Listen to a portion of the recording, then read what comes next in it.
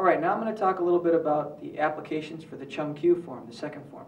Chim Kiu means seeking the bridge, and the bridge is the forearm. Now we call that the bridge because that's what I have to cross to get to you, and that's what you have to cross to get to me. Now, in the beginning of the form, we start out exactly as Su Lim Tao form starts. Hoi Sik section is the same. Sup Ji Sao, Quan Sao, that's all the same. That is so that you can link the forms together. Later on, you're going to leave off the end of Su Lim Tao and the beginning of Chim Kiu and do them together as one long form. So the first movement that is really any different than Su Lim Tao is the first punch. Cha Ma Yachi Chun Kun, or stance pivot with the straight character sun punch. Now, what I do, it's very important that you understand the very first movement because it teaches you the cue or the secret to pivoting. What happens is, I have the same stance that I had in Su Lim Tao. That means my heels are out wider than my shoulders, my knees are bent, and I can't see my feet. So when I go into that first movement, what happens is I actually pivot that foot so that it matches the angle of the other foot. See? What I don't want to do is pivot on the ball of my foot, which would make my stance shallow and make me lean back, and my whole stance would be off balance. So from position, the very first movement is to turn that foot and keep it bent in the same way as before so that you can't see your front foot.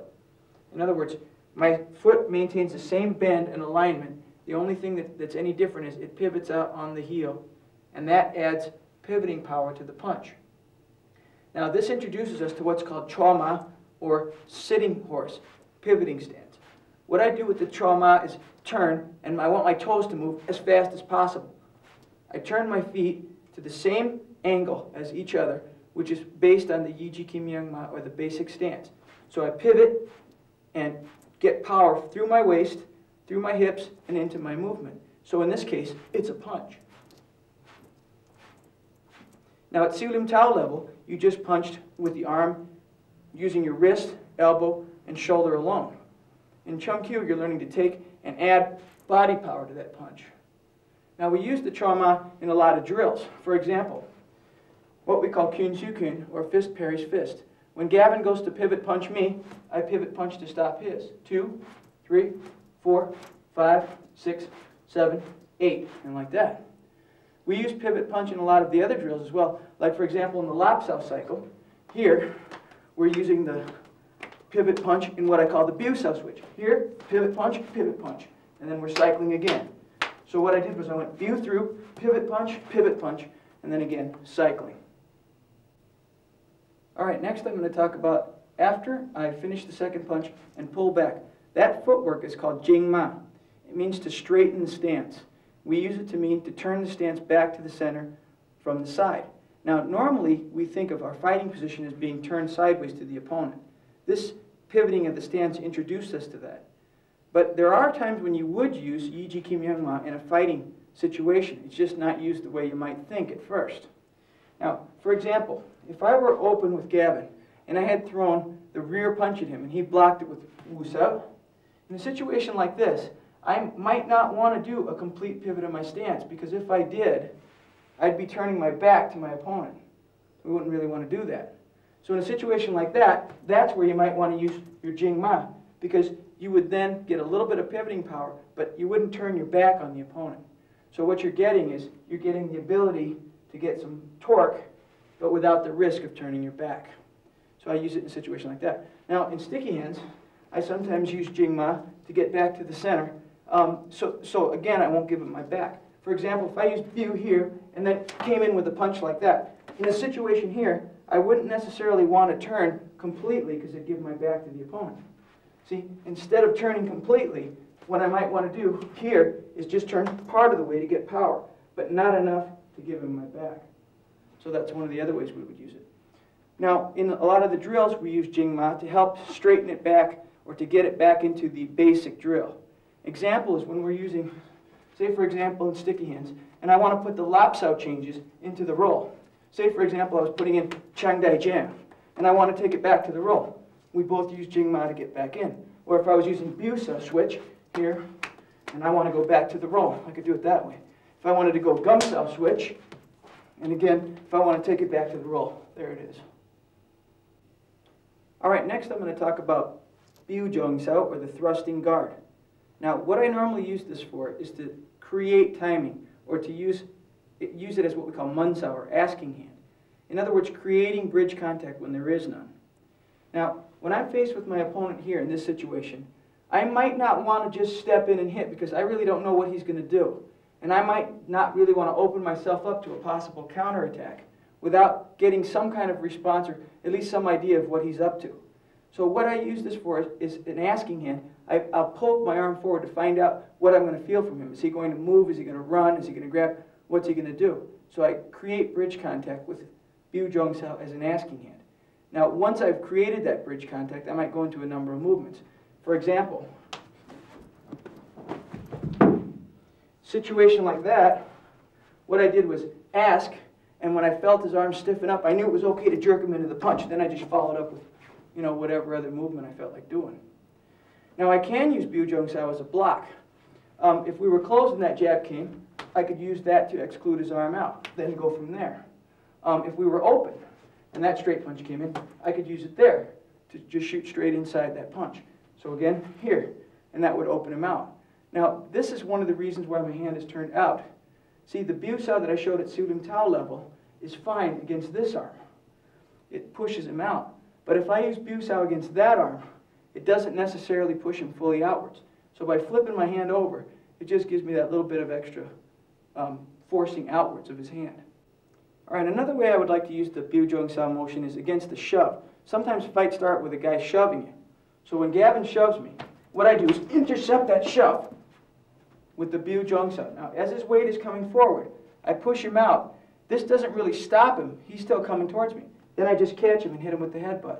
And I just finished up with whatever other movement.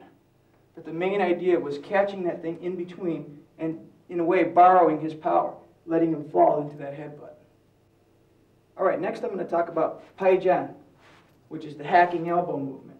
There's actually two elbows hidden in this movement, but we'll just talk about the one that's moving forward for right now. Now, first of all, just the action of pivoting with these elbows in this position gives you a sort of a level gauge and a squareness gauge for your pivoting. In other words, I do a full pivot till my shoulders are square to that wall, and a full pivot through till my shoulders are square to this wall. It tells me, if I'm leaning too far forward or back, side or side, it sort of like keeps you level and square and straight, and shows you that you can turn your body 180 degrees when your feet only turn 90 degrees.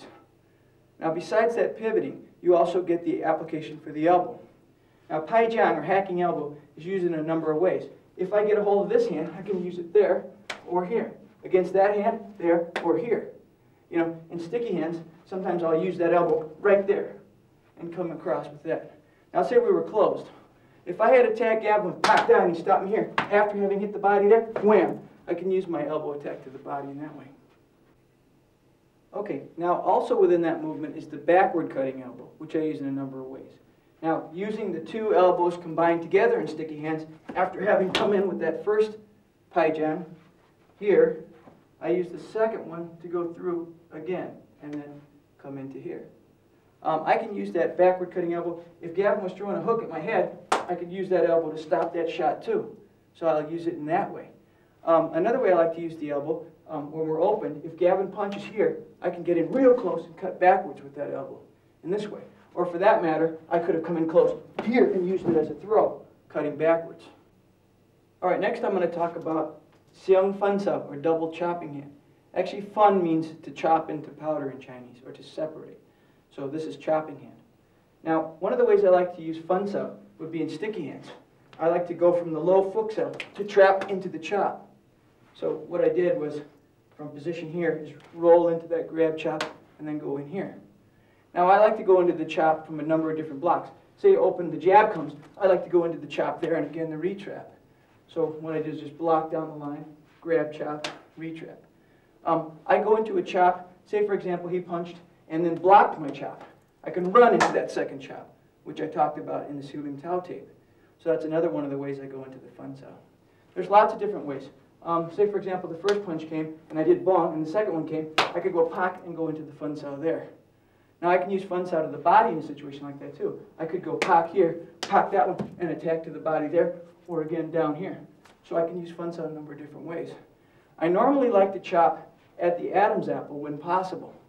The other one I use palm up. See, I don't like to chop the side of the neck as much, But in following the form, in the form I go here and then sink, like that. Well, if I wanted to follow the exact movement from the form, I could, for example, after having chopped here, bring that hand down and go here. So that follows the sequence from the form, because it was chop, elbow. And again, here it was chop, elbow. All right, now, the next thing I'm going to talk about a little bit more about chum jiang, or sinking elbow. So from position, I twist my hand and drop and bend the elbow. So it looks like tan sao, but actually the focus is on the elbow. Now, as I showed a minute ago, I showed how after having gone into a chop, you could then pull the person down into this, an elbow strike. But you can use the chum jiang to block shots as well. Sometimes you leave your body open when you successfully hit someone. When he goes to hit you, you can use your elbow down to block. It's a quick way to pick off the punch. It also hurts his arm. If you were side kicking me in the body, I can use my elbow there to block that kick. And that's also a painful way to stop the kick. So you just smack down on the leg. Another time I like to use the chum jiang is, for example, when Gavin tries to lop and chop against me here, and his arm's got me trapped up. Another way I could use chum jiang is to smack that arm and free my hand. So in a situation there, what I did was here, smack, and that freed my hand to come up with a shot. So these are all different ways that we might use that downward hacking elbow. Now another way I might use that chum jiang straight after the chop, if I were trying to chop and Gavin ducked underneath it, that's the time you can use chum jiang as well to catch him as he's going underneath. Because he's taking advantage of the fact that you're hyperextending or overextending, so then you can just drop that down on him as he's going up and through. All right, next I'm going to talk about jeep sao, or bridge catching hand. So you see that I snap towards in a circle, then I go pow with this hand and jut with the other. So I talked about this a little bit in Siu Tao, but this is actually a Chim Kiu technique, combination of jut and pow. It's used to hyperextend or break the opponent's arm.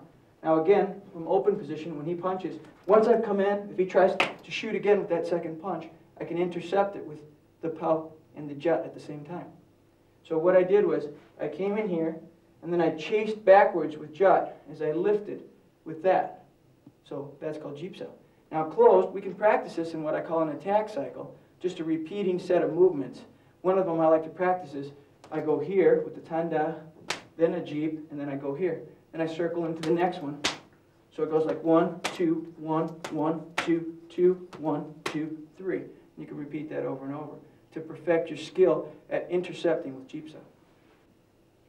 Okay, next I'm going to talk about jing jiang. There are 3 of them here.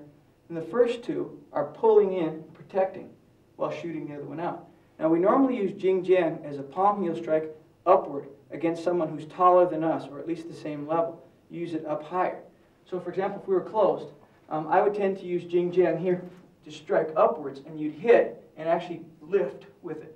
So anytime that you hit something above your level and then push up, I could either use it under the chin like that, or right as you hit the face, your hand would snap up, and it adds that last minute lifting power. Now the third one, you pull one hand and you palm strike out. That could simulate attacking the person's elbow, pulling him into a bad alignment, and then hitting the elbow. Like I talked about at Siu Tao, the South Sick, when he was grabbing me. When I pulled him into that awkward alignment, that's the perfect time to use that type of a diagonal.